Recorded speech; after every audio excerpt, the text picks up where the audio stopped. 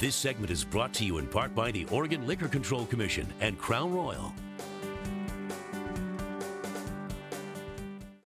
If you're planning a holiday celebration and want to be a responsible host, then you need to stay tuned to what our next guest has to say.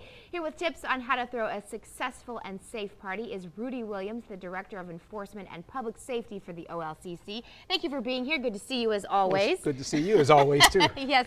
Good time of year to talk about this, of course, because a lot of parties are going on, and it is important to be safe. It is, and I'd like to start off by saying that one of the first things you want to do to make sure that your party is very successful is have a designated driver. Having a designated driver will allow and ensure that there are individuals who can get home if they need an escort service. And it's important for the designated driver to know something important too, and the host. Yes, it is. Oregon is big on social hosting laws, and so if you are an individual who's a designated driver or the host, you want to make sure that that doesn't mean that people can drink to failure, even though you have a designated driver. Okay, important to know. Now, you brought some props with you this I did. time around. I see you have something here in the Red Bull. What is this? Well, this is the keys. We have found out from experience that one of the things that you can do as a host is to get the keys from your guests and then return them towards the end of the evening. It will give you an opportunity as the host to actually check the sobriety of your folks before they actually get into an automobile and then drive home. This makes the host in charge of Absolutely. who's going home. Okay, I like this dish here. Are you serving this at your party? Well, not quite, not quite. What Okay. we're suggesting is that one of the things that you can do is ask people to either set aside some money for cabs, or you can put some money into this yourself so that folks can take a cab home.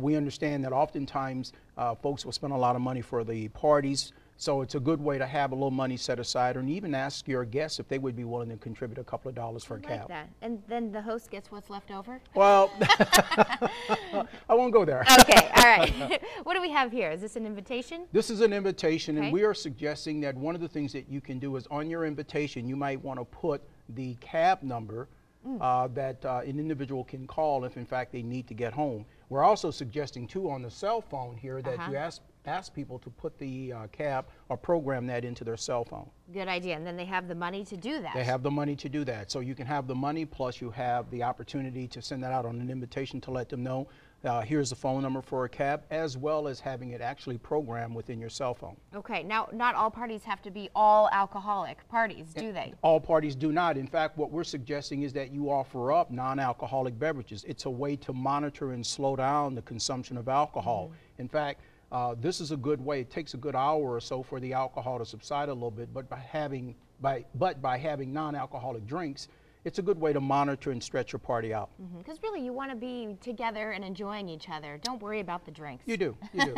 And you have some snacks down here. This looks good. Yes, we know for a fact that food slows down the absorption of alcohol into the bloodstream. So having food, having plenty of food, and encouraging folks to have food with their drinks is a good way to stay sober and have a good time. All right, Rudy, thank you so much. Always some good information. And for more information and tips on celebrating safely this holiday season, go to their website, oregon.gov/OLCC. Thanks again. Thank you.